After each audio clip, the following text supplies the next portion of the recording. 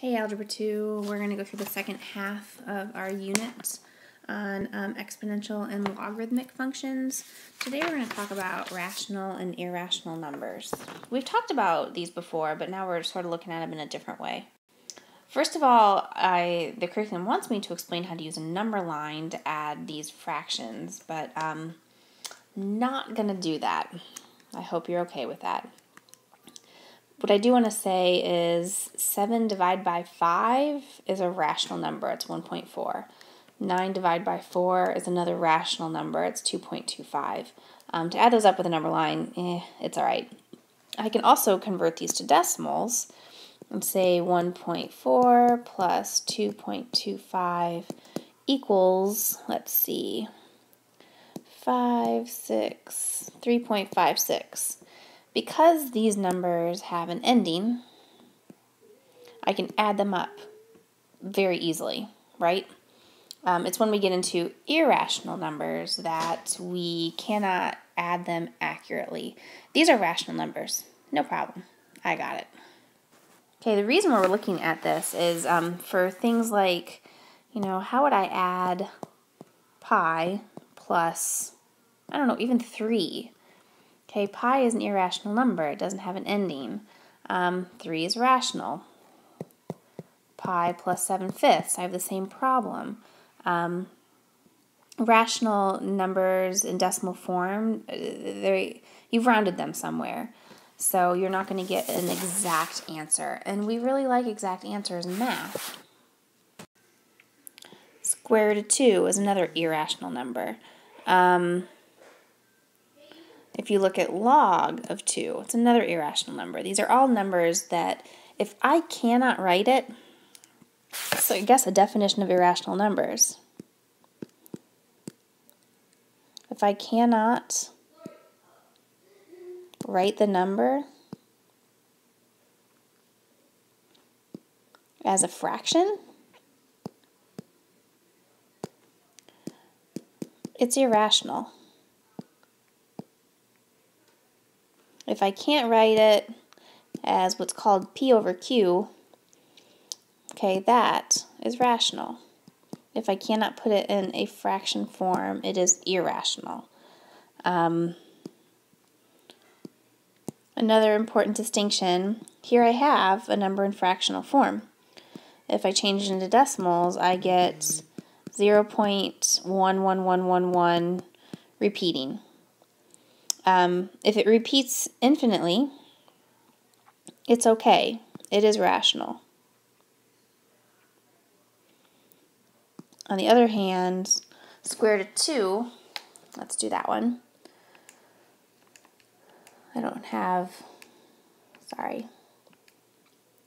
Square root of 2 is 1.4142135562, and it continues on, but it doesn't repeat, so it's irrational. Log of 2, 0.3010299957, it doesn't repeat, so it's irrational. Pi, Pi Day, we have a contest memorizing digits of pi, because it's irrational. It doesn't repeat, it doesn't end, it doesn't terminate. Okay? Okay, let's talk again about pi. Pi is 3.14 and some more digits. Is that the exact value? No. We've definitely got more digits for pi. Can we write down the exact value? No, we'll never be able to write down the exact value. There are computers, very powerful computers in very smart office spaces that are calculating pi, and they still haven't gotten to the end of it. But pi is somewhere between 3.14 and 3.15. Somewhere in between there is pi. Even if we had pi in a number line, there we go. It's somewhere in between here. 3.14 and 3.15, these are what we call rational numbers.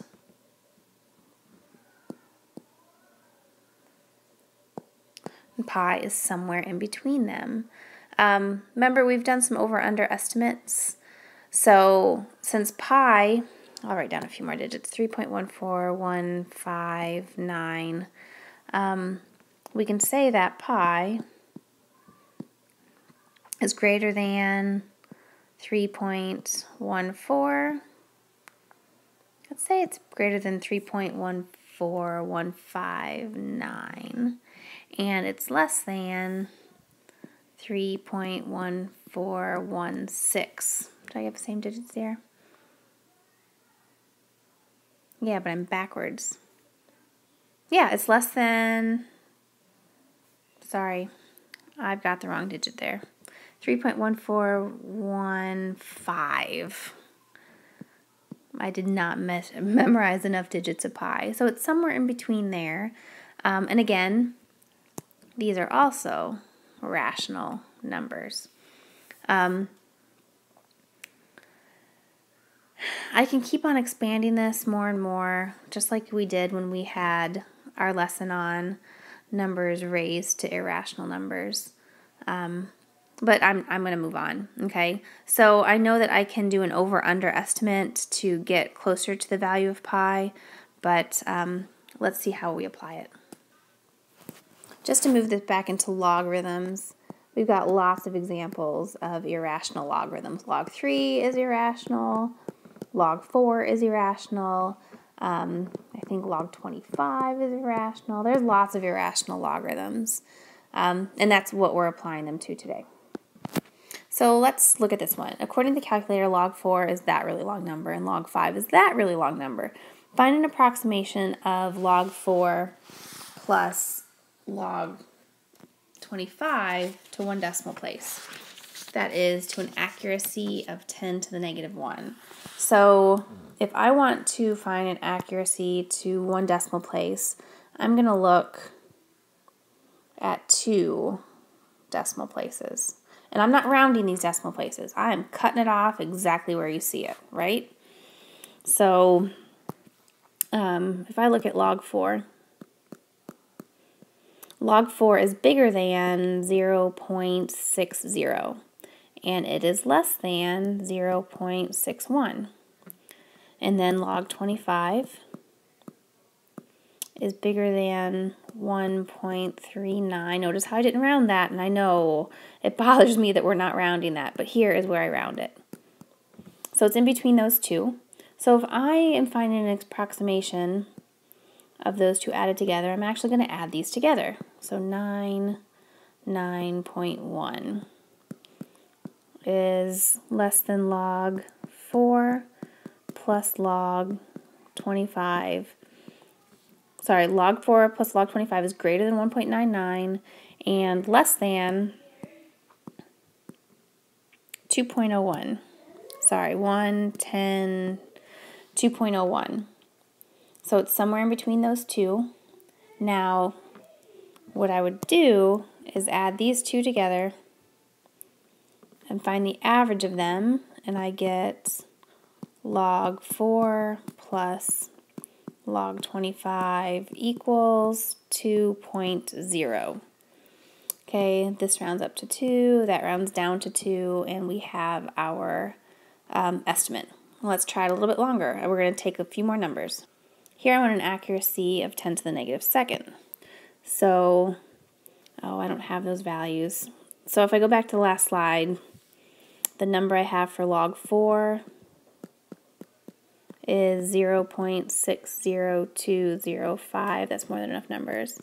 And log 25 is 1.3, sorry, get an equal sign in there, 1.39794. That's more than enough numbers too.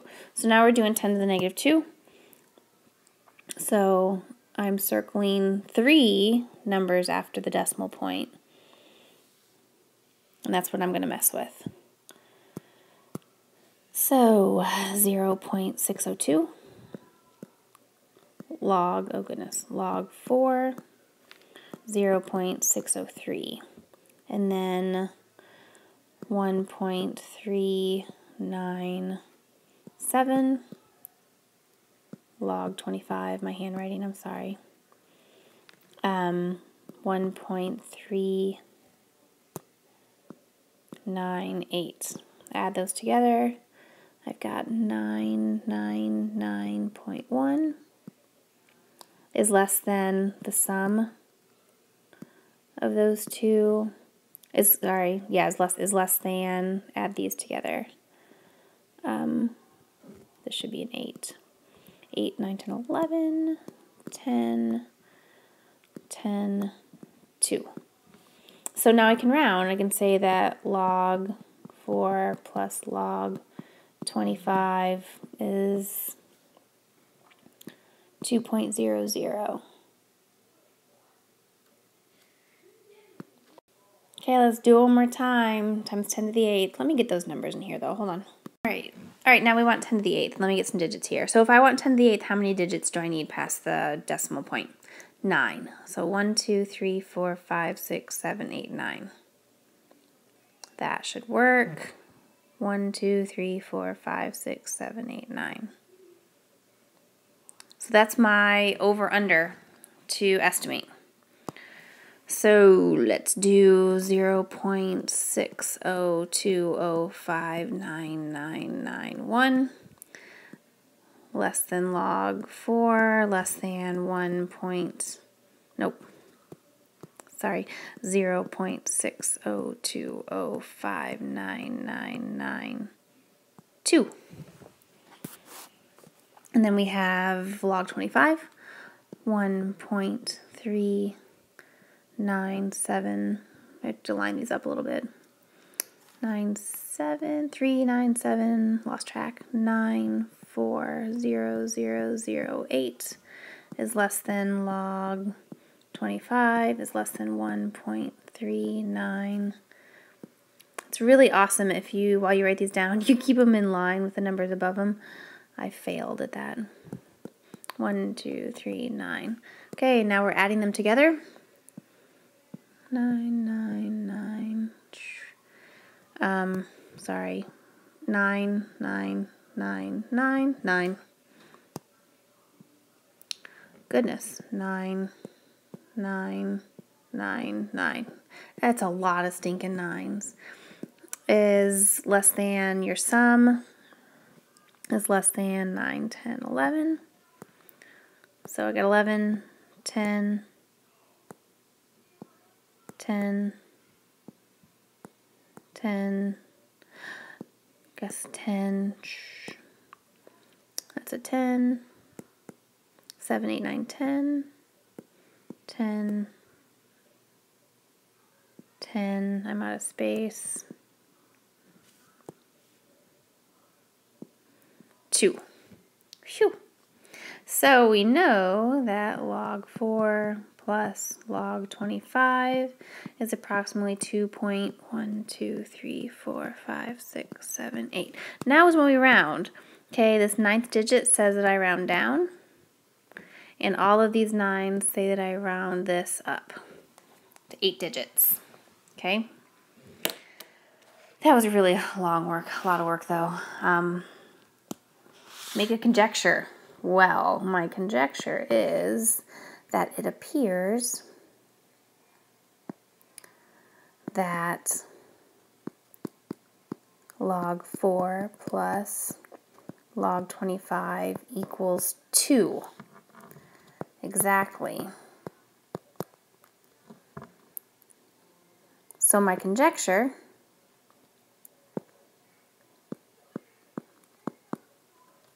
is that, what's that?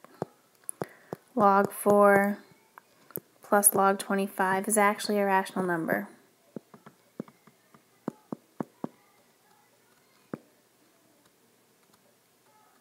That's my guess. Let's look at the logarithm rule though. I know that log x plus log y equals log xy. Let's see if it works out. So log 4 plus log 25 equals log 4 times 25, which equals log of 100. And we know that 100, or 10, we know that log of 100 is actually 2. 10 raised to the what power is 100. 10 raised to the second power is 2. Very, very exciting.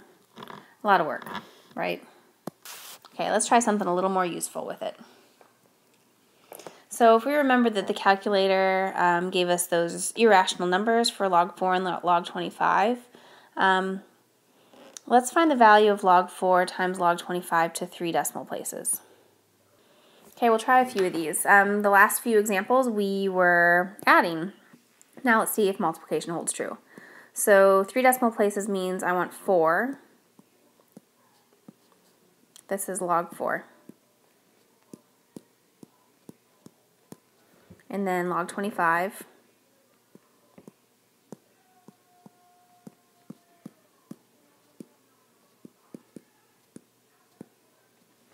Okay, multiply those. I'm not multiplying them by hand. That's a lot of decimals.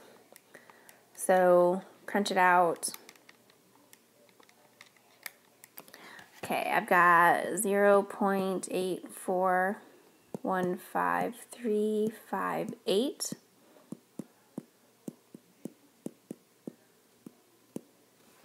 It's less than 0.8417358. That's odd. Nope. Hold on. Yep, they're different. Just checking. So log 4 times log 5 or 25. I want 3 decimal places.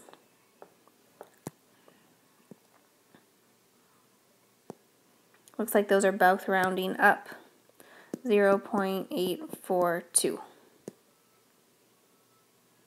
Okay, let's try 5 decimal places. You have to check your slide before. It's written on your paper. So if I want 5 decimal places, that means I want 6 up here. 602059. 0.602060, and then log 25, 1.397940, 1.397941. Go ahead and multiply and start writing lots of numbers. 84164. Since we only need 5 decimal places, I'm only writing down 6. 1, 2, 3, 4, 5. 6, 4, 1, 6, 4, 2 is less than the product is less than 0.8416441, 1, 2, 3. Okay, cool, I have enough. So that's what I'm rounding. That means I have log of 4 times log 25 equals 84164, 5 decimal places. Does your conjecture, well, actually that's on the next slide. Does your conjecture from the above discussion appear to hold true for multiplication? No. So log 4 times log 25 is not equal to log 29. Log 4 times log 25 is not equal to log 100. Those are just general conjectures. It doesn't hold true, okay, unfortunately. It holds true for addition but not multiplication.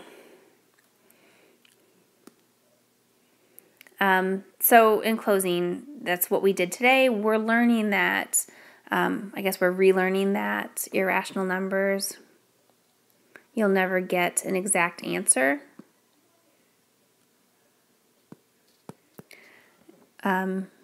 Irrational numbers don't always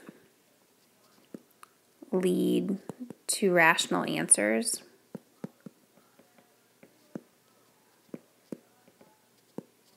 Or irrational answers. You have to test them.